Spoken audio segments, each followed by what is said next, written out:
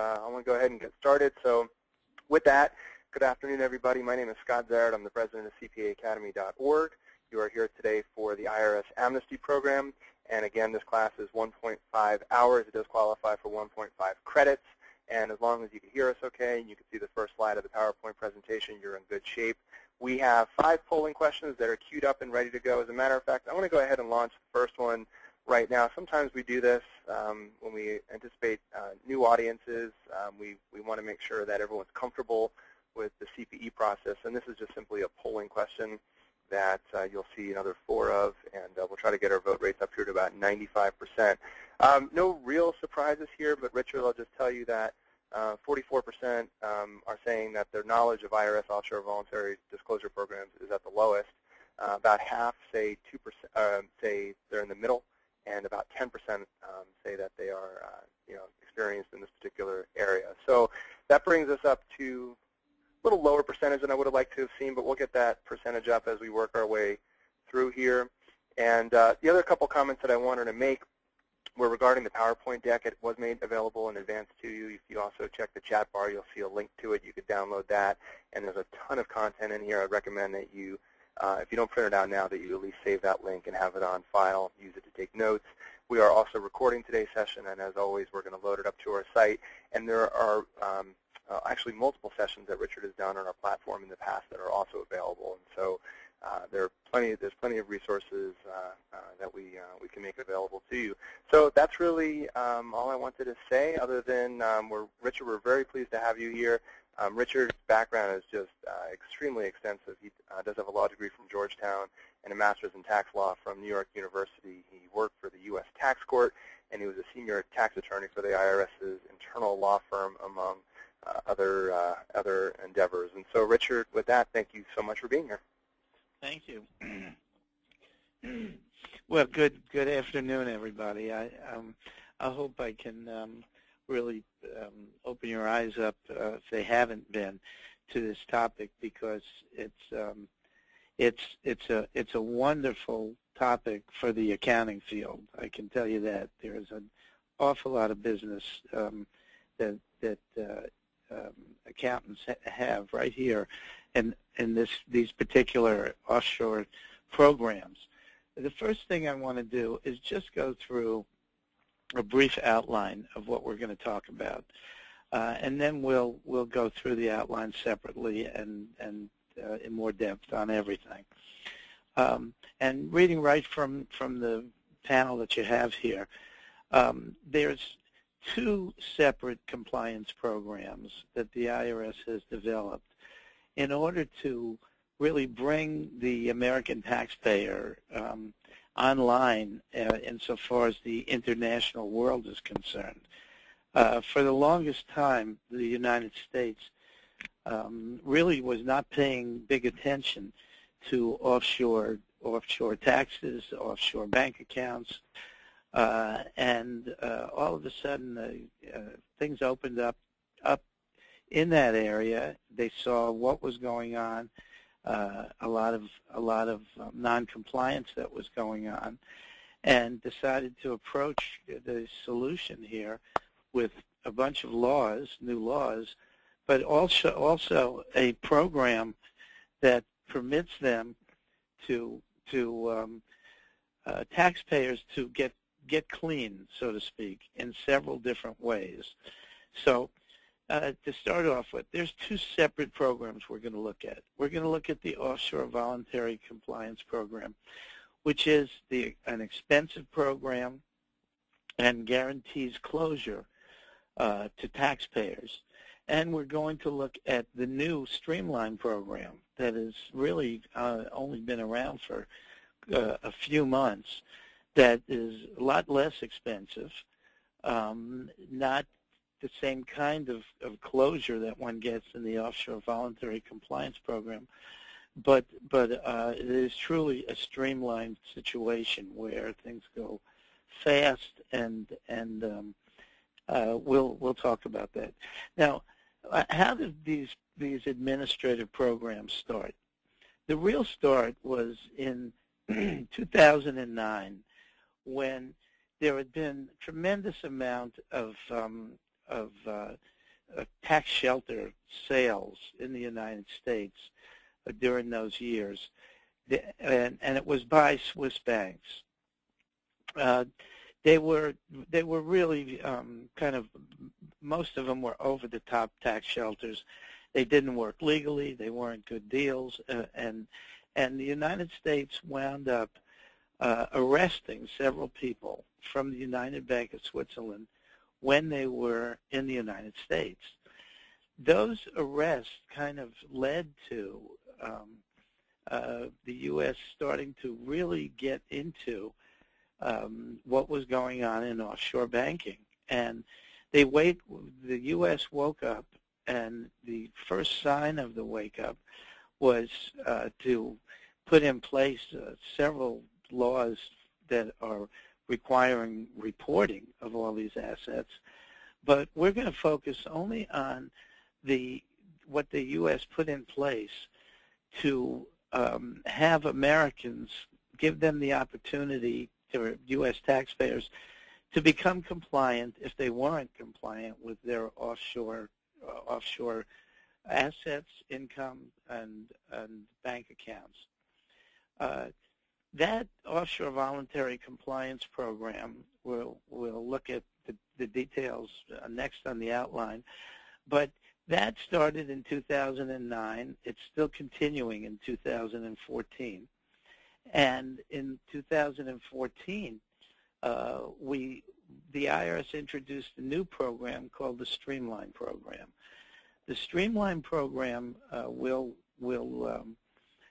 go over that, and that's the one that has greatly reduced penalties, greatly reduced reporting requirements, but also has its own obligations that people have to be careful with.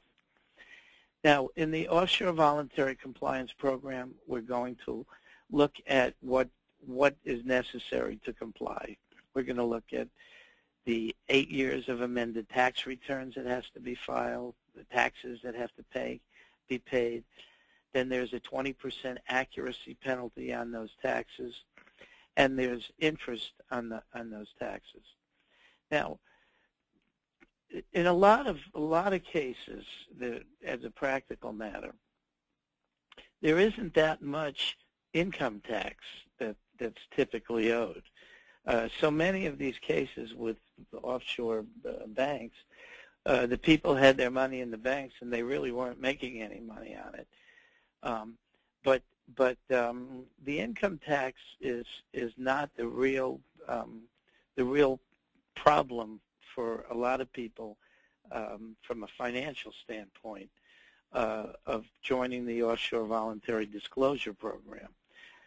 There's always, for quite a while, we've got the FBAR penalty that has been on the books that permits the Internal Revenue Service to actually take 50% of one's highest bank deposit balance if there's a willful failure to comply with the laws here. That FBAR penalty is used as a club in the compliance program. Basically, the IRS wants its taxes, and then they want to make sure that they're getting what maybe they never got in the past.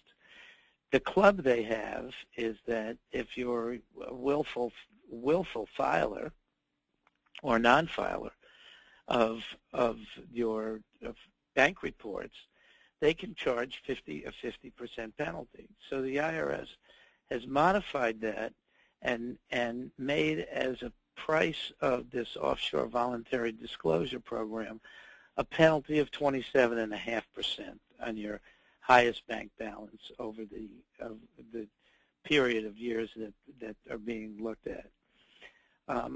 Now, we're going to see after we get through with looking at the voluntary compliance program, we're going to see that there's several places in the voluntary compliance program that people can get reduced penalties for many different reasons, and we'll look at several of them. We'll stop and then have questions and answers on the Offshore Voluntary Compliance Program, the program that's got the highest reporting and the highest amounts of money that are being turned over. We'll go on after that, and we're going to look at the Streamline program, which is its history is very recent. I have a feeling that it's a result of the IRS throwing such a wide net out with the Offshore Voluntary Compliance Program and catching in that wide net a lot of innocent people that didn't belong in a net that was that expensive. The IRS very recently came out with their Streamline program. This allows U.S. tax residents who can prove that their failure to file their information returns on foreign assets, particularly the foreign bank deposits, people who can prove that they really did not have a certain bad intent that we'll look at closer, are going to be able to go ahead and join the Streamline program, which requires only 3 years of prior taxes, and for Americans who are resident in the United States, greatly reduced bank deposit and foreign asset penalties, down to 5%. And for American taxpayers who are not resident in the U.S., they don't even require the payment of any kind of bank deposit penalty. We'll then spend a little bit of time focusing on the concept of willfulness, because insofar as the practitioner is concerned, everyone who walks in the door with an offshore problem, let's say, you're going to, depending upon the concept of willfulness, you're going to be guiding them into one of these different programs, and so we need to know just what that looks like. We also are going to have some time to look at some special exceptions that have allowed people to get reduced penalties. Examples of this is there's a special exception for Holocaust victims, and there's several of these special exceptions, and another one where if you haven't filed but you don't owe any taxes, that's another way of reducing the foreign bank penalty. So, Mindy, we can move on to the next slide.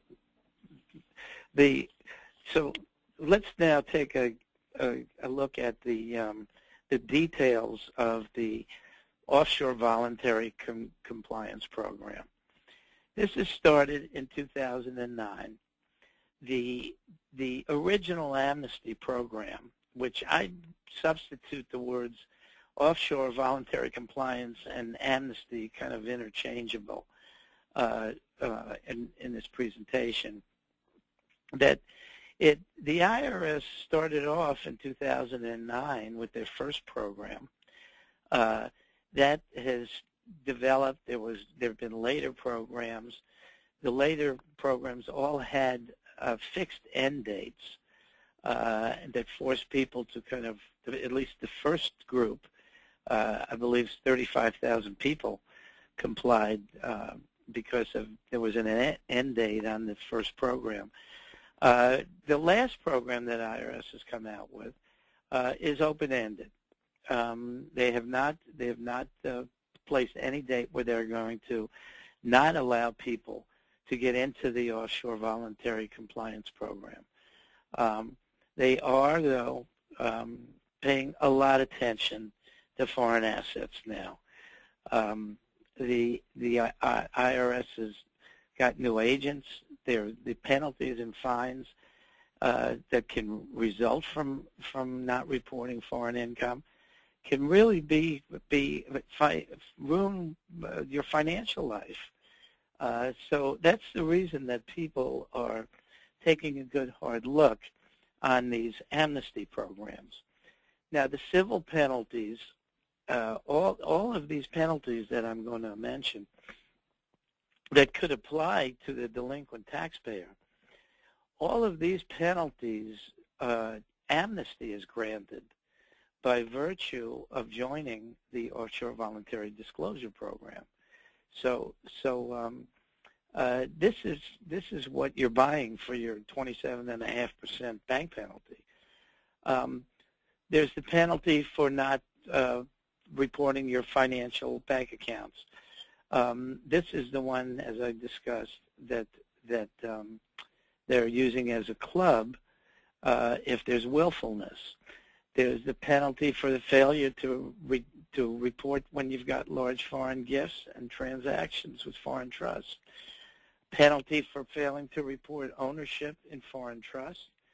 Penalty for shareholders and directors in foreign corporations. All of these have their own forms that need to be filed with penalties for them. There's fraud penalties that can result in civil fines that are very significant. The fraud penalty for failing to file a tax return, fraud penalty for failing to pay the amount of the tax shown on the return, and then there's the accuracy penalty, which also can add a significant penalty to the underpayment of taxes. The IRS's other tool that they have when negotiating some of these things is that failure to pay taxes on foreign income can also involve criminal penalties for filing false return and even failure to file an income tax return, which involves, you see it on the screen, imprisonment for several years. So that's the group of penalties that are not going to be asserted because someone goes through the Offshore Voluntary Disclosure Program. Again, we'll just quickly review the work that needs to be done to comply with the program. 8 years of prior taxes filed by either amended returns or initial returns if nothing's been reported. 27% or a 20% penalty on the unpaid taxes and the interest on the amounts due over the 8-year period, and the one-time penalty of 27.5% of the highest aggregate balance at any one point in time in the foreign bank accounts, and now we add to it the foreign assets owned by the delinquent taxpayer. Now, there's certain people who are not going to be able to get into the Offshore Voluntary Disclosure Program. These are taxpayers who have undisclosed offshore accounts or assets that are under investigation. Even if your undisclosed foreign assets have not yet been discovered in the investigation, if you're involved in an investigation, the Offshore Voluntary Compliance Program is not available to you. Next. This is, I have this under eligibility, but what really belongs kind of more on some of the exceptions where there's no requirement to pay the penalty. And if you've got taxpayers who have had foreign assets who reported and paid tax on all of their taxable income for those years, and they simply didn't file their information returns, reporting that they had these foreign assets, foreign bank accounts, or other, now there's a newer form for other foreign assets, this huge bank penalty is not going to apply. Next slide. The next item is that once everything is put together and all of the amended tax returns are done, all of the penalties are calculated, the IRS expects a check with all of those final documents. However, the IRS is still open to negotiation on payment plans and what have you, the same as any other tax liability. For the practitioner, what needs to be filed is the copies of the previously filed original returns, and then complete accurate amended federal returns, and the foreign bank account report or the new foreign asset statement report. And along with that is the check payable. There's a penalty calculation form that is on the Internal Revenue Service website, and for accounts in excess of $500,000, all of these tax returns need to be accompanied by financial statements that are reflecting the account activities. Also, there's a need to sign the form agreeing to consent to extend the period on the statute of limitations for this investigation, the ongoing investigation. The offshore penalty framework, at the time of the initial amnesty program in 2009, this actually was only applicable to foreign bank accounts. But now, as a result of other FATCA laws and reporting requirements of all foreign assets, the amnesty penalty framework extends to more than just the foreign bank accounts. The penalty applies to all assets directly owned by the taxpayer, which includes financial accounts, securities, custodial assets, tangible assets, and there's also an alter ego or nominee look through where any of these assets what really are owned by the taxpayer just indirectly through corporations, what have you. These are also going to be subject to the penalty if you're part of the Offshore Voluntary Disclosure Program. The 27.5% penalty is calculated as 27.5% of the highest aggregate value during the 8-year period covered by the voluntary disclosure. If the taxpayer has multiple accounts or assets, these are aggregated for determining the highest value. Next slide, please. Now, we're going to take a look at some of these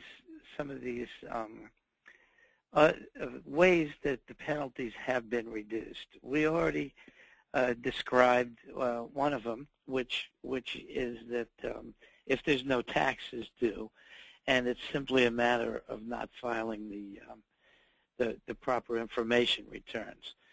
There's also, and these penalties are, these exclusions have some very tight lines drawn. But they are there, and there are going to be people who fit into them. Taxpayers who meet all 4 of the following conditions will pay only a 5% offshore penalty. One, that they didn't open the account or cause the account to be opened. So it's basically an inherited account that they're not the instigators of. Number 2, that there really is not a lot of contact and trading and ins and outs, what have you, of funds and in the account. Third, that there's been only minimal withdrawals from the account.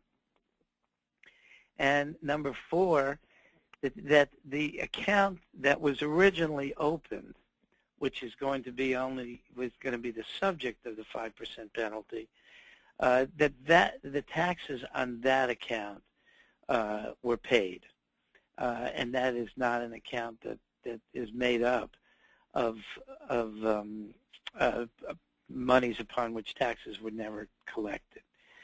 Now, there's also another approach to the Offshore Voluntary Disclosure Program that allows taxpayers that fit into these categories to reduce their bank penalties. And next slide.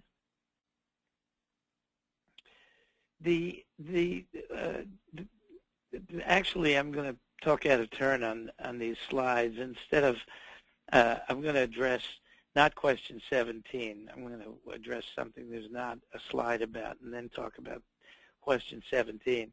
But what has happened on the Offshore Voluntary Disclosure Program is that the net that was thrown was so wide, and getting so many people in there that really were not malevolent in their failure to files and shouldn't be in that huge penalty, that bank penalty. And so the service has allowed taxpayers who are in the Offshore Voluntary Disclosure Program to do what they call as an opt-out.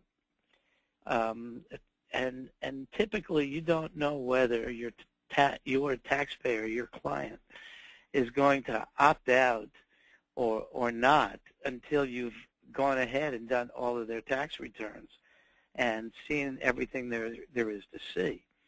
Because after you see the complete picture, you may find that there are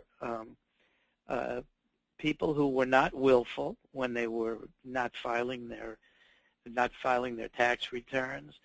Everybody's got a story of one sort or another of why they haven't filed their returns or reported everything completely.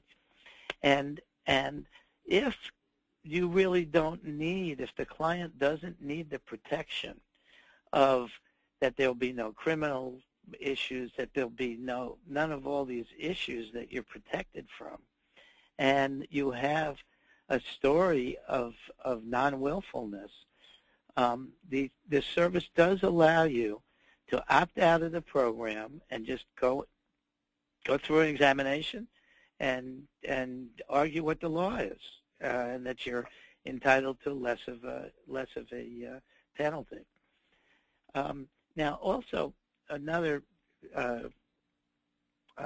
item that's not in the slides here, I do want to mention a very, very great resource for everybody, and that is the Internal Revenue Service itself. You need to go on irs.gov and just put in the words Offshore Voluntary Compliance Program, and you will see a significant amount of guidance on how this program is working. And the reason for that, one has to keep in mind, this is an administrative program. This is not any law, really, that Congress has passed. And so along with this administrative program, IRS has tried to get out materials that are something like regulations, let's say, and they're in the form of frequently asked questions and answers. And you'll find a lot of up-to-date materials that are updated pretty frequently on that IRS website. So I just want to make sure I would mention that. But the other ways to reduce penalties are in that frequently asked questions and answers, and it addresses it'll address a lot of your questions. But they do say that if the taxpayer would have paid lesser penalties based on their fact pattern, then they will pay under the voluntary compliance program, including the penalty. If you can come in and prove that you're entitled to lesser penalties for your failures to file, the IRS will not assert the highest penalty. They will assert the lesser penalty that you can prove by law you're entitled to. So next page, Mandy. Richard, actually, would it be okay to stop and do a poll? I think there's only one or two more slides on this. Okay, that works I'd for me. like to finish it up. Let me just see here.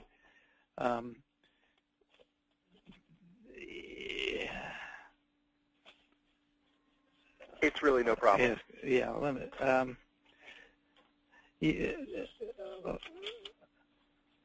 We will be finished up. Let me just. Yeah, there's only two more slides here. The next slide discusses another one of the frequently asked questions and answers, and we can just go through this. It points out that the examiners really can't negotiate a lower penalty with you as part of the settlement. It's either the bank deposit 27.5% penalty or opt out and take your chances elsewhere. But at the same time, they will honor the fact that if you fit into a different penalty category that is lower than this, they will honor that. So let's move on. The next slide. Hello, Mindy. Next slide. She's saying she can't click it for some reason. There we go. Okay, there we go. Yep. Okay. All right. This next slide is just a wrap-up of what we were talking about, that you've got legal safeguards in this compliance program. You got high costs, but you also have a range of penalties. And also keep in mind that this is an open-ended program, and the IRS can terminate it whenever they decide to. And for people who really have real issues of willful failure to file and things like that, this program is something that definitely needs to be taken into consideration. So we can now open this up for questions. Well, let's do a couple of polls here. We had some people asking about it. We want to stay on track with that first. And the question is, what is the percentage of the highest foreign asset value that must be paid as a penalty in the Offshore Voluntary Compliance Program? And you have three options here. And we're doing well with polls. And we're doing well with questions, too. We have a lot of questions. And Richard, would it be all right with you if we were to compile some of them and perhaps revisit them at the end, make sure? Any way you want to handle it. I mean, we can go right into the streamline program, or we can answer the questions on the voluntary compliance program. Let me first ask you, for this particular poll, what was the correct answer? Was it 27.5%? Yes. All right, because that's what 85% responded with, so I'm glad to see that. We're testing well here. And then I'm going to go ahead and do another poll, and we'll just catch up. And the requirements for NASBA are that we ask 3 within a credit hour, meaning 50 minutes. And we do issue partial credits, meaning 1 or 1.5 for the specific class, but this class will go beyond 75 minutes, and I think you'd be in good shape, or it'd be wise to stay on and stick around for the Q&A, because I think that's going to be very valuable as well. And so the question is, can a taxpayer enter the voluntary compliance program and then choose to opt out? And most of us are saying yes to this one. Is that what you were going for there? Yes, yes. All right. Someone had asked, they said, I thought FAQ 16 to 18 were no longer applicable. Is that? Well, the principles that you've got to change in the you've got to updated questions and answers, but you find those principles are still running throughout there.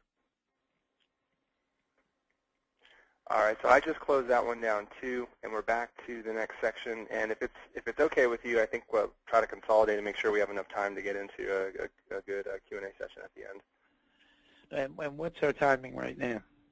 We're at 36 minutes, meaning we have an hour left, a little less than an hour left. Oh, yeah, that's not going to be an issue. Great. Okay, so are we going to get into any of the questions, or go right into the streamline? I prefer streamline if that's acceptable. Sure. Okay, so again, back up for a little bit of history. You've got this offshore voluntary compliance program out there. You have a significant response. Along with that, as the years went on, the United States put in place all of its laws that are requiring this strict reporting from banks all over the world, intermediaries, what have you. And what was in place until 2014 was only the Offshore Voluntary Disclosure Program with high penalties for across the board, with the opt-out program that I imagine was taking up an awful lot of the Internal Revenue Service's time, because, like I said, the net that was thrown over the innocent babies and people hiding multi-millions all at the same time.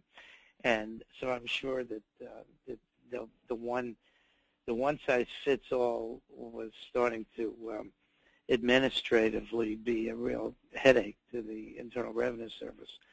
And so what they did in comply at the same time that all the other FATCA laws kicked into place that have required foreign bank accounts to report on their American accounts and what have you, they came out with this streamline program, which is a program that it looks to just be intended to make sure that they get as many people who are U.S. taxpayers on the radar screen, because the streamline program is made things very easy for people, relatively inexpensive for people, and the end result is that whoever goes into the streamline program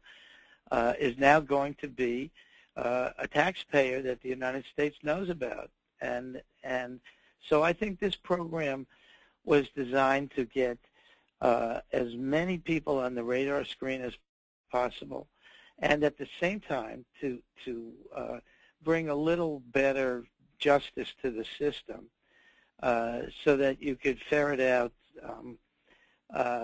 people who really, when they paid their 27.5% penalty, maybe even owed a lot more from the taxes they never paid.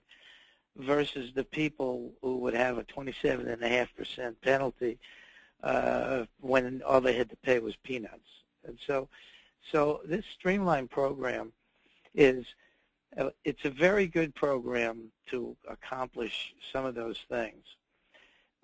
It has, though, what I think is one major drawback.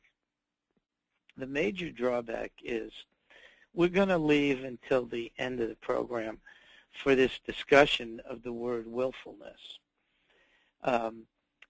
Whether a taxpayer is willful or non-willful when they don't file certain information returns is the taxpayer's state of mind, and it's all the surrounding facts and what have you.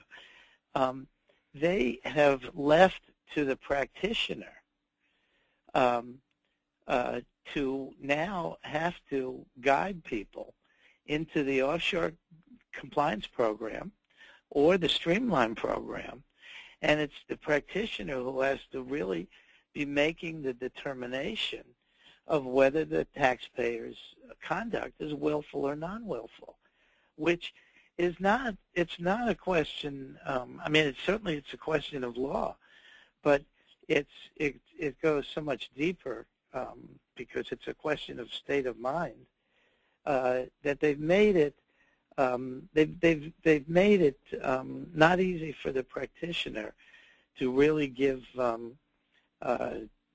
excellent guidance on this sometimes, because there's a lot of people who show some signs of willfulness, not a lot of signs. I mean, it's a good program, but I'm not quite sure if it's going to be easy for the practitioners who are trying to administer the program. But anyway, let's look at what the program is. The streamlined procedures are designed to provide to the taxpayers in two situations, two things. They can file amended or delinquent returns, and they can resolve their tax and penalty obligations. This is all regarding offshore income only. The IRS has really announced this as what I consider to be a beneficial settlement tool to have taxpayers get on board quickly.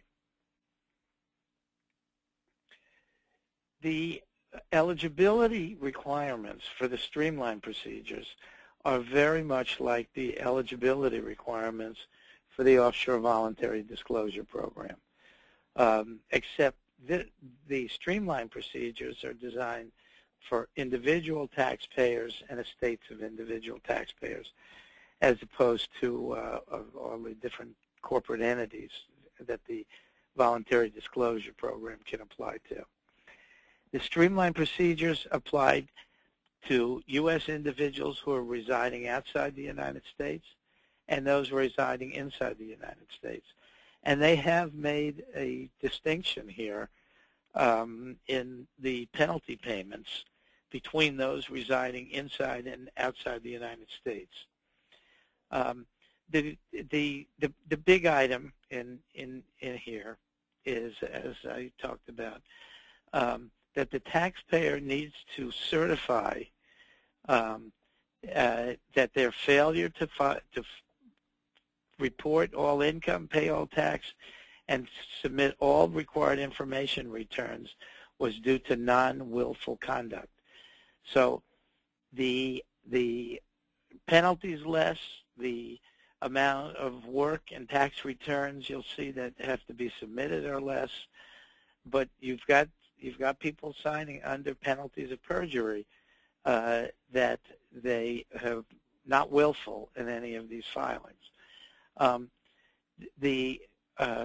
Again, like the voluntary compliance program, taxpayers who are under civil examination are not going to be eligible for the streamlined program. But they do say, the IRS does post and say that you should consult with the agent and see whether there's any possibility for a taxpayer under examination to make use of this. And certainly people who are subject to criminal examination are not going to be able to get into the Streamline program. And what they have done, which is kind of unique, when the Offshore Voluntary Disclosure Program was the only program around, several taxpayers chose to not get into the Offshore Voluntary Disclosure Program because of its large bank deposit penalty, but instead take their chances, go ahead, file their tax returns, file amended returns, file whatever the forms are, and report that they had foreign financial accounts, and take their chances that this wouldn't be picked up in an audit, and the service wouldn't come back and say, by the way, we want a 50% bank deposit penalty from you instead of a 27.5% bank deposit penalty. So a lot of people made quiet disclosures, and then the IRS started turning up the heat on these quiet disclosures. And in these new streamlined procedures, what they've done is to say, if you've made a quiet disclosure, now that we're coming out with these streamlined procedures, which will be so less costly to you, you can enter into the streamlined procedure even though you've made a quiet disclosure. So again, it's get everybody that is a U.S. taxpayer and find out who they are and get them on the radar screen. So we can move on from this slide. Okay. Now we're going to talk about the eligibility procedures for the Streamline program, really more to distinguish the two programs between the people who are U.S. taxpayers who are here in the U.S. and the people who are U.S. taxpayers but are not resident in the U.S. So for the first group, people who are in the U.S., you have to be a U.S. tax resident and a U.S. taxpayer, and you have to have previously filed your most recent 3 years U.S. tax returns. So this program doesn't extend to non-filers. It doesn't extend to delinquent returns. It really stops, and which it differs for the U.S. taxpayers who are non-residents. We'll see that. But U.S. taxpayers who are residents, the program is not available for them if they are non-filers. Delinquent returns have to just go ahead and do what delinquent returns have always done without the benefit of this. But if you've got a return and you're going to amend it strictly for the foreign income, then the program's available. And the key item of all of this is that they didn't file their various information returns reporting the foreign assets. And again, the last item of eligibility, that this was a result of non-willful conduct. And the definition of non-willful conduct, and there's just several definitions, they all say pretty much the same, but the test for willfulness is whether there was a voluntary, intentional violation of a known legal duty. A finding of willfulness must be supported by evidence of willfulness. The burden of establishing willfulness, it's on the U.S. And if you have reasonable cause and several other defenses, the willfulness penalty is not asserted. So this is just kind of just a reminder that you really need to get good professional advice on this, because you've got these choices of programs, and it's a big difference, and choices of not getting into any program also.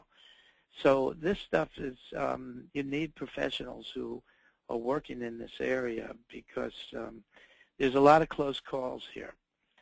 Now, I'm going to talk a bit about the certification statement that has to be filed with the prior year's tax returns and the other documents that need to be filed as part of the Streamline program.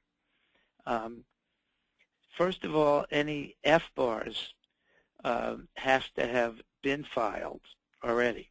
It has to have been sent in ahead of time and then also included in the filing for the Streamline. Second is this non-willful in the certification. The taxpayer, and much more than the Offshore Voluntary Compliance Program, the Streamline program makes it crystal clear that they want their money right away. The Offshore Voluntary Compliance Program, often you can send in your delinquent taxes, your accuracy penalty, wait for them to come back to collect the bank penalty. But on this one, on the Streamline program, they're basically saying that if they don't have a check, they're not going to treat it. And so that's an important part of this. And along with the amended returns, the proper information returns, you also need to put on the certification statement the last 6 years for the FBARs. And the penalty now for the Streamline program is basically the offshore penalty. You've got your 3 years of tax returns that you need to do. But the penalty is only a 5% penalty on what otherwise could be a 50% penalty under the strictest of the FBAR rules. Basically, they make it clear that there is not going to be any accuracy-related penalty attached to the 3 years on the tax returns. Now, again, for the practitioner, there's some very strict requirements where, again, that what they're saying is if you don't say may I, really, on these returns and do them exactly right, that they're not going to treat them as streamlined returns. So that the returns and the information and the tax returns that you're filing as part of the Streamline program must include at the top of the first page of these delinquent returns, in red, the words streamlined foreign offshore, or else it's going to get off in a different direction instead of the direction that you want it to be. This is really a repeat of what I previously went through on what needs to be committed, what needs to be completed in the certification that's filed. And you'll find on the Internal Revenue Service website, you'll find all the documents, the certification documents. You'll find everything there to comply with the Streamline procedure. Now, we're going to switch over to look at those United States taxpayers who don't live in the United States, and the standard is don't spend 330 days a year, or that do spend 330 days a year outside of the United States. But for these taxpayers, they've made it even easier.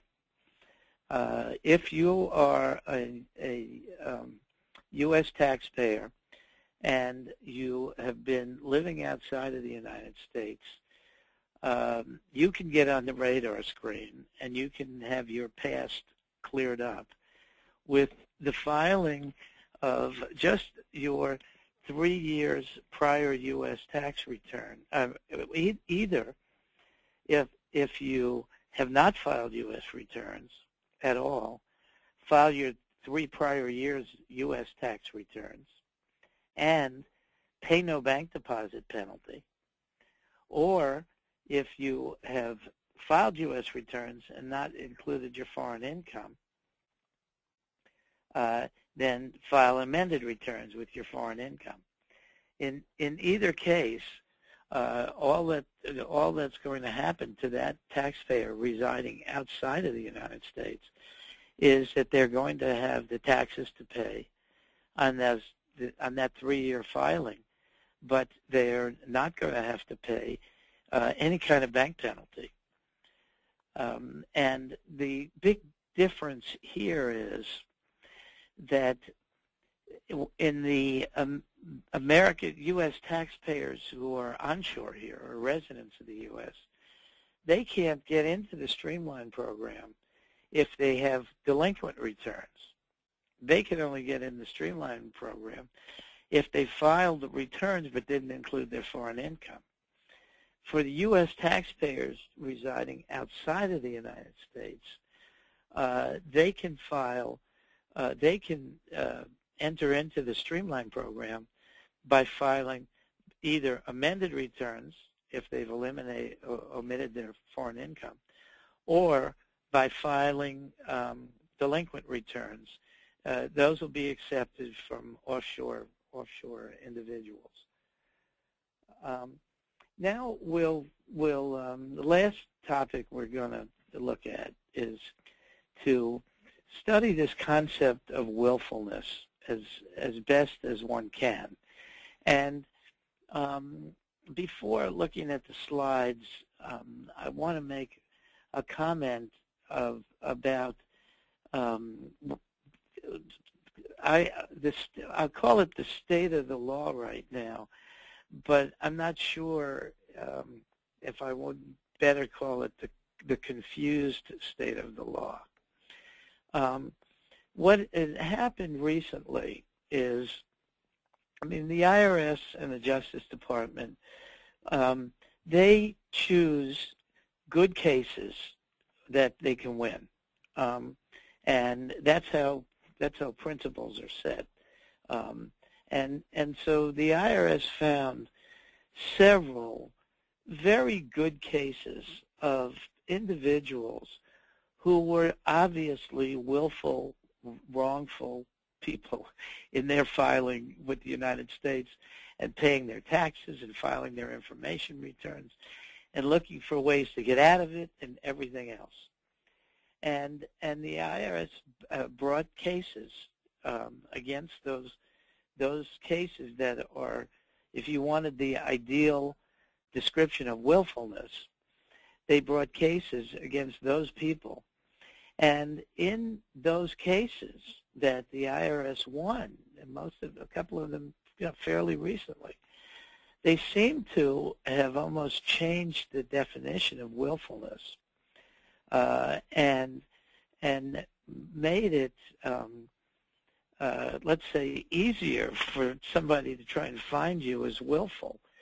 And that's only because of a lot of court statements and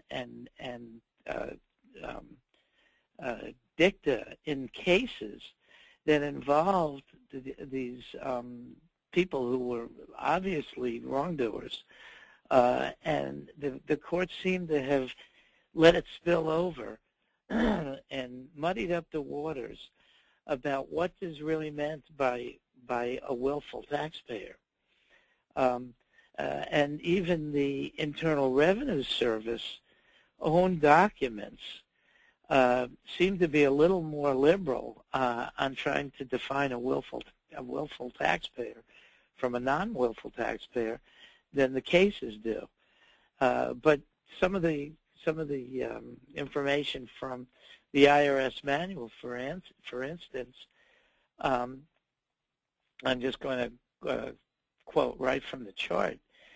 The innocent failure of an unsophisticated taxpayer to know the filing requirements for international transactions, coupled with other factors, such as the lack of any efforts taken to conceal the existence of the accounts, could not lead to a conclusion that the violation was due to willful blindness.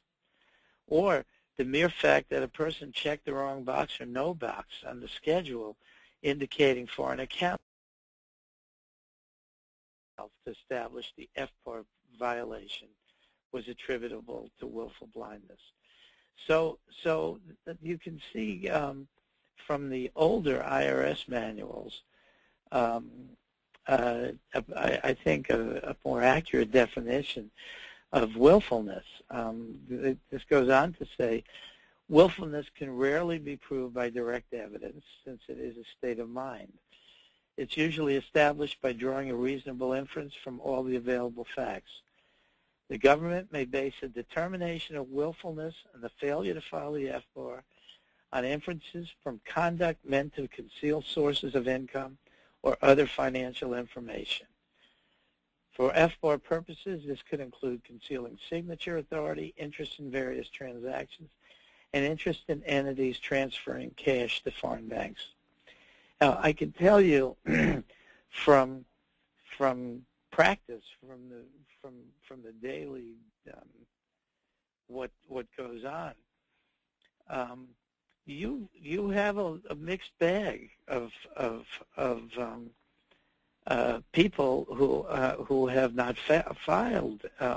Many of them truly clueless. Many of them so focused on their businesses, on so many other things, that truly clueless. But I'm not quite sure if clueless is enough to make the grade when you're really trying to get to the bottom of whether someone is willful or not. But the service has been, like I say, they've been very good about their publications on this, because they were asked whether civil willfulness and criminal willfulness are kind of one and the same. And they said yes. So they have basically said this is a very high standard of wrongdoing to file willfulness. Now, here's some of the factors that are looked at when you're seeing whether there's willfulness or not.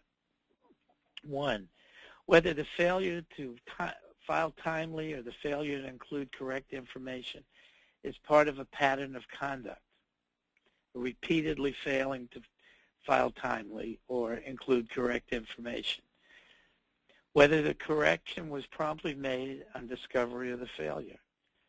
Whether the filer corrects a failure or a failure to include correct information within 30 days after the date of a written request from the Internal Revenue Service to file or correct. Now, that one, that goes a bit far, but anyway, whether the amount of the information reporting penalties is less than the cost of complying with the requirement to file timely or to include correct information on an information return.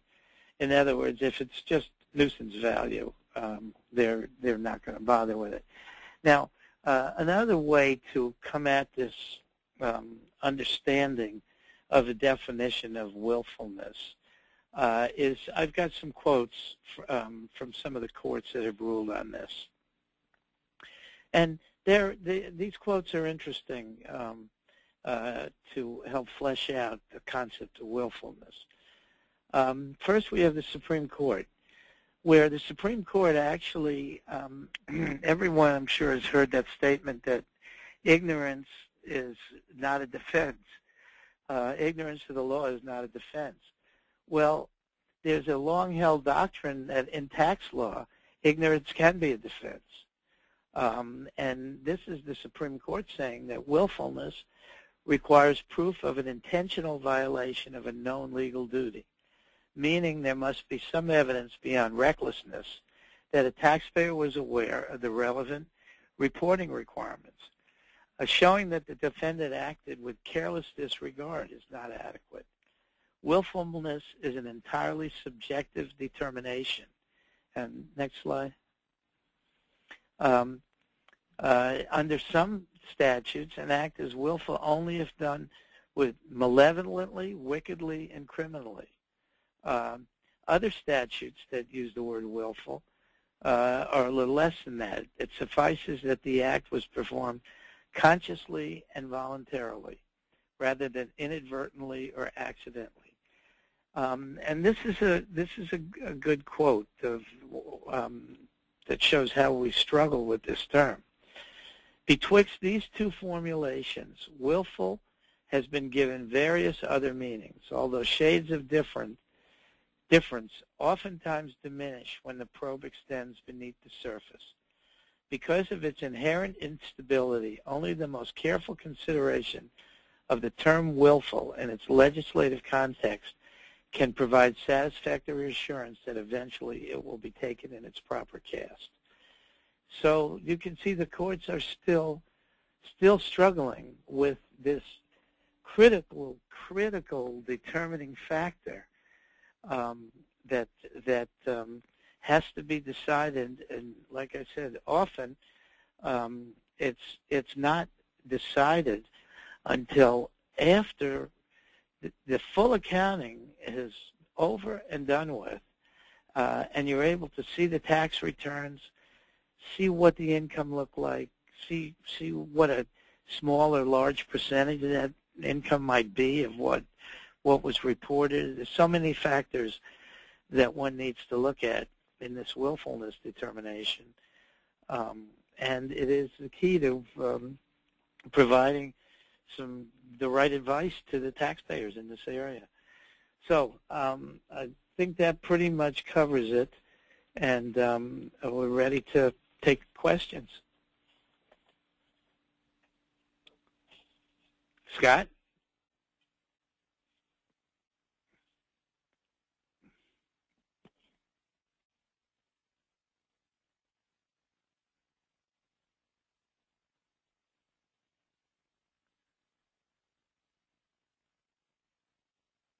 Hello?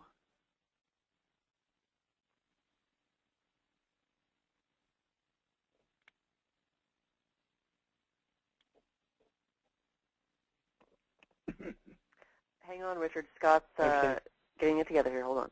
Okay. How many minutes was it?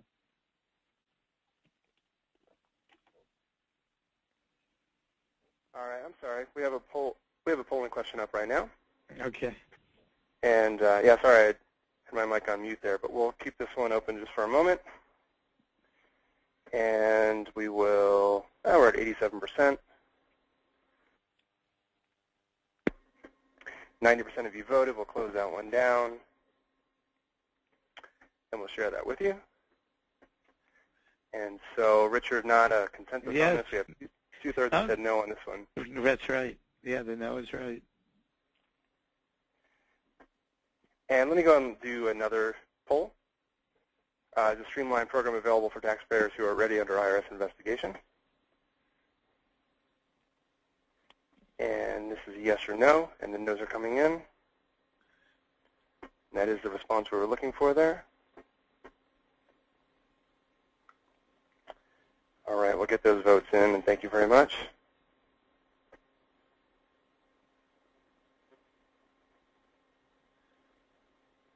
All right, Richard, I'll close that one down and share that. We had more no's by a long shot. Right. Correct. Okay, we're back to your slides now.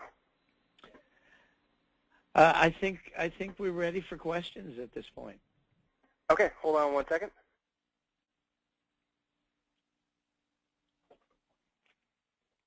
All right, Richard. So we have 5 questions. I'm going to start out with some that I've gathered here, and then we can move on from there. And I know we're going to have more questions that come in. I'm trying to do my best here to break them down into categories and some basically into different buckets. So let me go through these in no particular order, and if anything here seems like you'd prefer that I skip it, we can move on. First question is, what kind of assets does the offshore penalty apply to? It applies to bank deposits. It applies to tangible assets. I think we had it. I think listed it in detail in one of the slides. Let me just find that.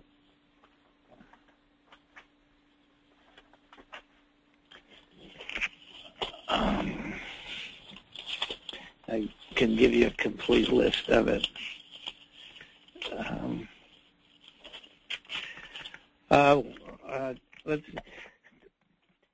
Any financial account maintained by a foreign financial institution, stock or security issued by any person other than United States persons, financial instruments or contracts held for investment that has an issuer or counterparty that is not a United States person, interest in foreign entities, interest in tangible assets, which include income-producing real estate.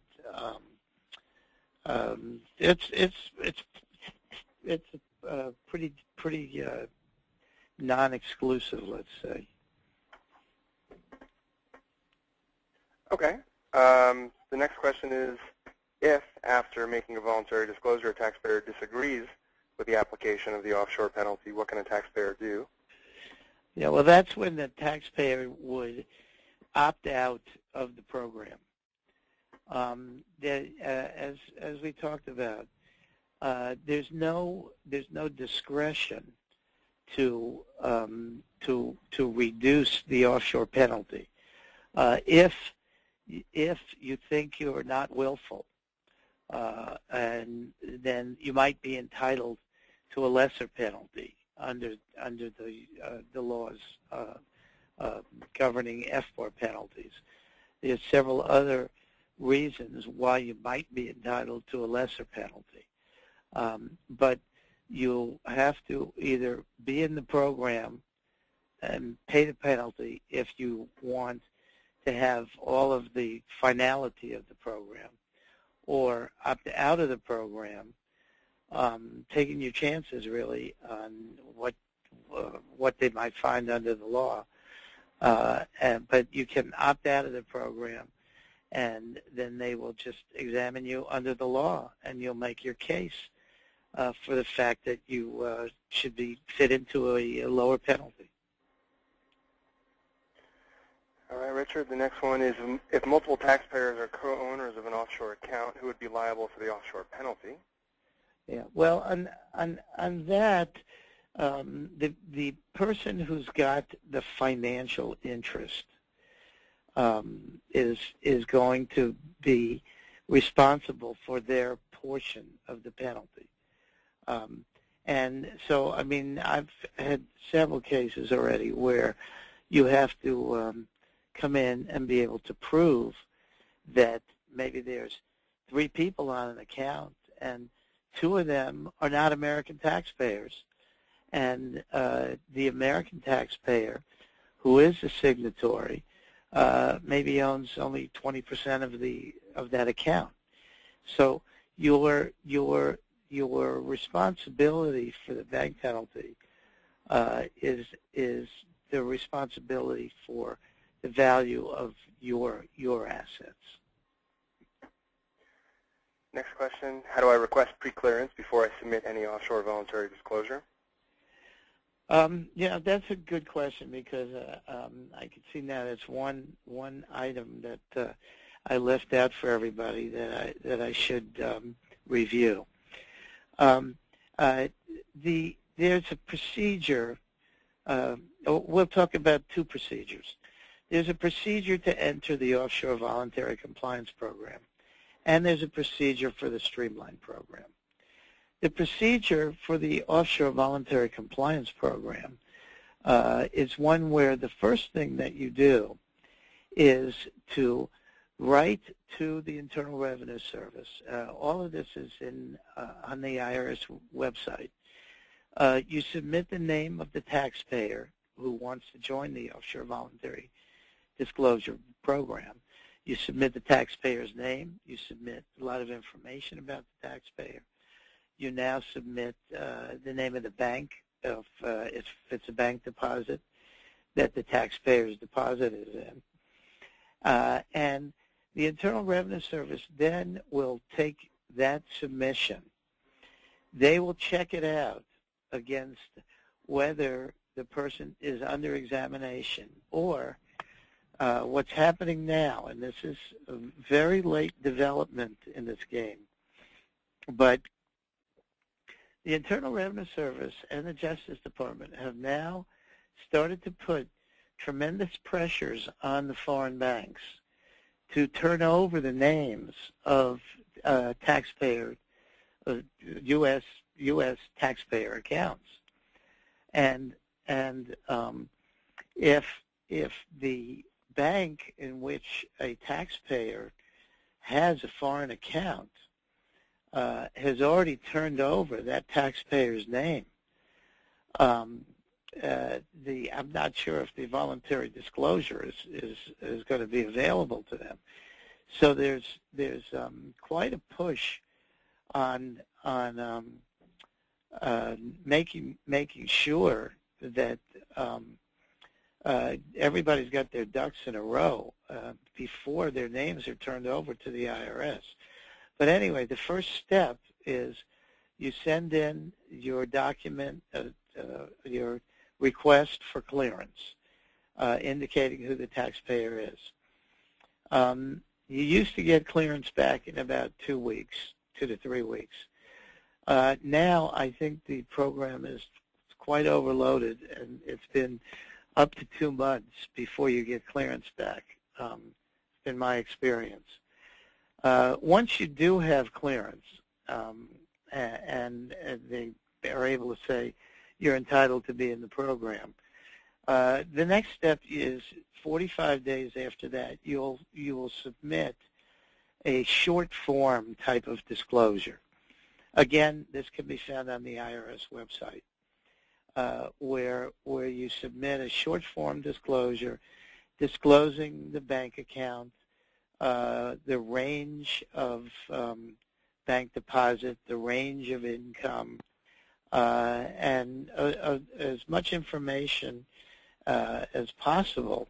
The IRS there is seeking to know whether there's foreign bank officers that participated in, in advising you on offshore accounts, and whether there are other banks involved. So this short form disclosure document is very much an IRS information gathering on to the taxpayer to a certain extent, and then to relationships of the taxpayer in the offshore world to another extent. And that's and after that, after your 45-day letter or your initial disclosure letter goes in, then you've got 90 days to send in all your tax returns, your penalty calculations, and what have you. Things do seem to be a bit backed up in the IRS, and so there's doesn't appear to be a big push to meet the 90-day requirement, because they realize that people are getting foreign bank accounts from years that are long since passed, and might not be able to get their house in a row within just 90 days. So there's liberal extensions of the 90-day period to get all your final work in. Richard, I think you're setting a record here in terms of the number of questions asked in 5 minutes, 10 minutes here. Unbelievable. Will the taxpayer's voluntary disclosure be subject to an IRS examination? Yes. It's well. Let me put it this way.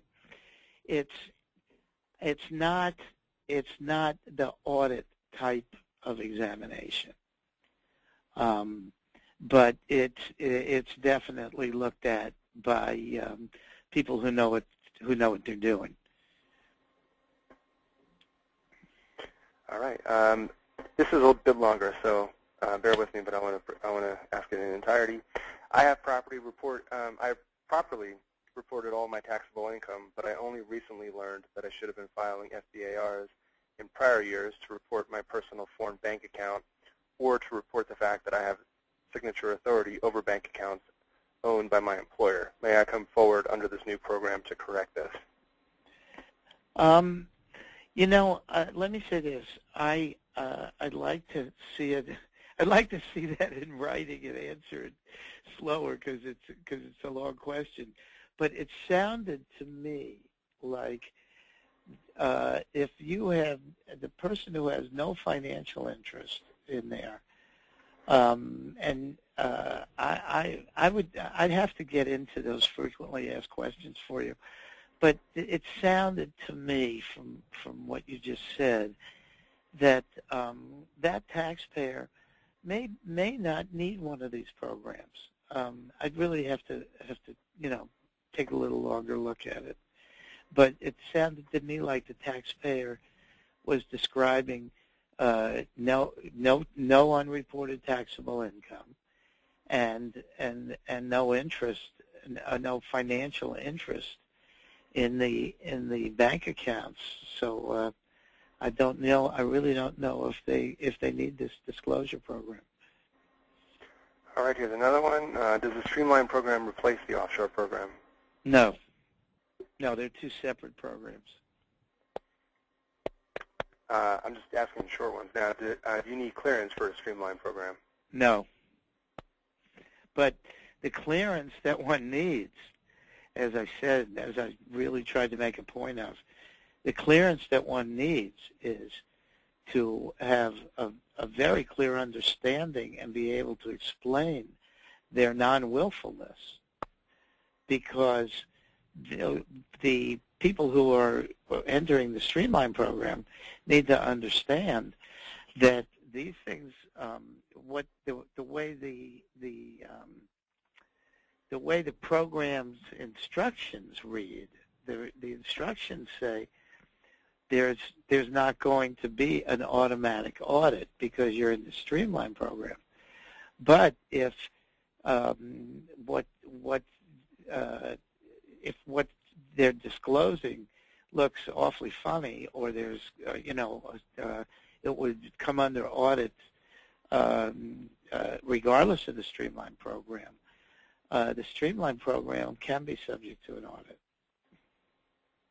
Here's one from Michael. How soon after filing the delinquent FBAR should you request to be in the Streamline program? I have to have facts. In other words, I think if you belong in the Streamline program, I'm just kind of talking off the top of my head, but I think if you truly belong in the Streamline program, you've only got 3 years tax returns to do. I would get everything together and get my act together and submit it all at the same time, and be submitting the FBARs, submitting them right when you're submitting everything else. But you can file the FBARs ahead of time. And if you belong in the Streamline program, you're going to be okay with that. Here's one from Barb. I have several clients who have signatory on accounts which belong to the corporation and no personal accounts. How do we assess penalties if these clients fail to file the FBAR? Well, I'd really like. I need to know a lot more about the corporations. I mean, and who owns the corporations? Are they U.S. owned companies? I mean, that's kind of not enough facts, I think, for me to really comment on it. All right. I'm sorry if I'm not getting the top questions. Does the 5% penalty apply to FR accounts that you only have signature authority over? Well, if you only have signature authority over them, you may not have any penalty. I mean, if you have no interest in these things, you only have signatory over them. I mean, like, for example, if you go on the frequently asked questions, there's questions right on there where they say if a child was put on as a signatory only as part of estate planning, those kind of things. So it's possible with signatory power only that you really just need to go file the FBARs and not really get into any one of these amnesty programs. Again, I'd like to have a lot more facts to be definitive about that. All right, this one's from Melanie. Should a resident outside the U.S. enter the Streamline program to report an inheritance from a foreign person on Form 3520 for a prior year? Well, you're talking about two different issues there. If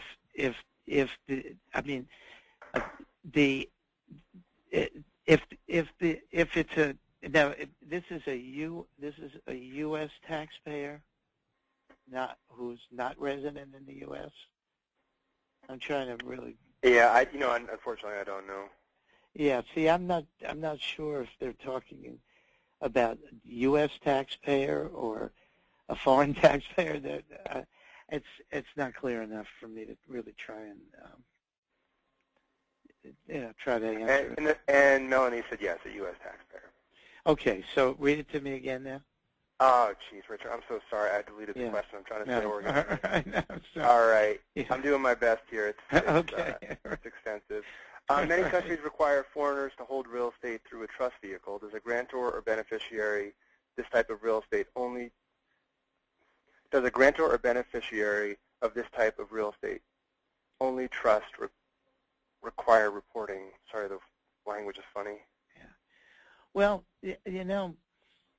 again, we get into some little wider aspects of the law. I mean, typically, if someone is the grantor and the beneficiary of a trust, the trust is treated as if it doesn't even exist for tax purposes, and the grantor is taxable. So again, I mean, I would think if you've got a grantor trust that owns a foreign asset, you're going to have to be reporting on that. But it's still to be answering questions like this with kind of a snippet of facts can be very misleading. It really can be. Sure. And actually, with that, Richard, we have just a minute left on the clock for the course. And you have so many questions, and you put your contact information up. But maybe you can just share with me what the expectation is for people who have questions that weren't answered. Maybe you could even share how you generally work with the CPA community to help either answer shorter questions or bigger issues. Yeah, you can just send an email to R Lehman at LehmanTaxLaw.com, and I'll try to respond to those. Oh boy, Richard. Well, you gotta be careful. You have to tell me how many there are. I think you'll take a little time off this weekend, maybe two. All right, so there are more questions than any human or team of humans could I think respond to in an hour and a half. Or maybe not. Maybe a team of humans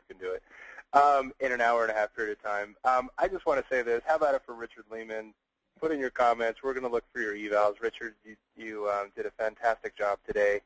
You took on a very challenging task. You told me that this was going to be a topic that everyone needed to know about, and it's just been fascinating for me to see the questions that have come in and the way you've dealt with it. And the comments are just awesome. Fantastic. Thanks again, Richard. Great information. Thank you. Very informative, fantastic webinar. All right, well, thank you. Richard. Thank all of you. Thank all of you for listening.